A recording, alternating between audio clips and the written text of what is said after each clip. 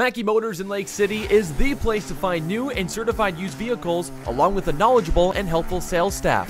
Find new roads at Mackey Motors in Lake City.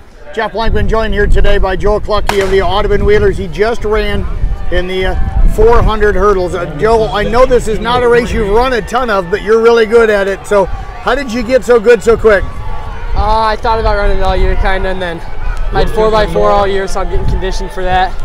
And then towards the end of the year, coach asked me if I wanted to try and run it.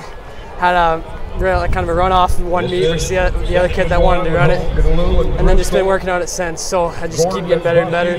Tonight wasn't my best race. Districts I ran 57 something. Tonight ran a low 58. So, you know, the heavy wind here right in the face at the end. So I mean, I'm pretty happy with how I finished. So I was gonna say, I thought you got off to a really strong start. It looked like maybe that three and four corners that maybe got you a little bit. Yeah, I got to about 300 mark, and I started to feel it in the legs. Usually my first 300 is about my strongest point of this race every time. Not the greatest at pacing myself since I have only ran it 3-4 times this year. So I just get out quick, get to about 300 mark, and that's where I started to die off. Saw the two kids in front of me at the end there, tried to catch him, was getting close to the one kid but just couldn't finish it off, so you know, I'm pretty happy.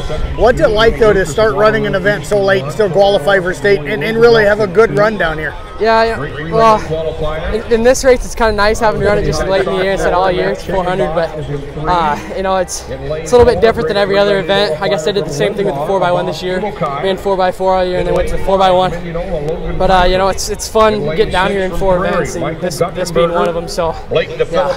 Well, I tell you what, man, I call this the worst race in all of track. I'd rather run 2 miles than sprint for 400, jumping over things. So a lot of credit to you, man, and appreciate you joining us. Thank you, Jeff.